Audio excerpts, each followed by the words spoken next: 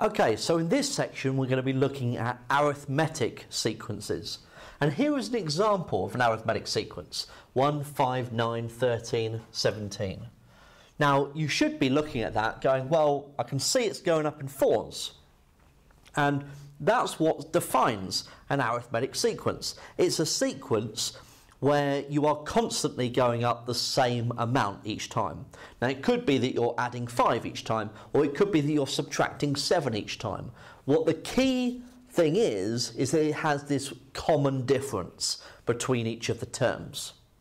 And so what we say is that the first term we refer to as A.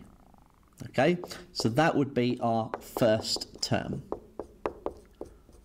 First letter in the alphabet, it's our first term. The second term is A plus D, because you have the first term, A, and you're adding on this amount. Regardless of whether D is positive or negative, it's A plus D. So then your third term is A plus 2 lots of D, okay, because you're adding on another D, A plus D plus D. Then your next term will be A plus 3D. And then A plus 4D. And you can see that that will continue on indefinitely. Now, as part of that, what we're going to be wanting to do is to be able to write down an nth term for this. Now, it makes sense that for our nth term, that it has an A in it, because all terms will have an A in it. We've got an A there, one there, one there, one there, one there. They all do. So it makes sense that the nth term does as well.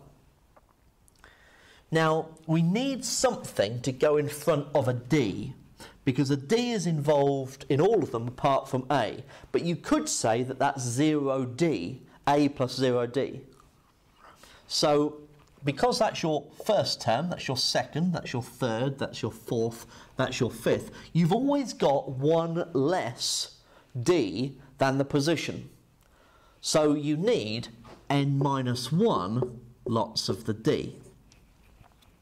So that will give, when n is 5, you'll get the 4D. When n is 1, you'll get the 0D. And so that is the nth term of an arithmetic sequence, where A is the first term and D is what we refer to as the common difference. The amount, if I could spell it, the amount that you are adding on or subtracting each time.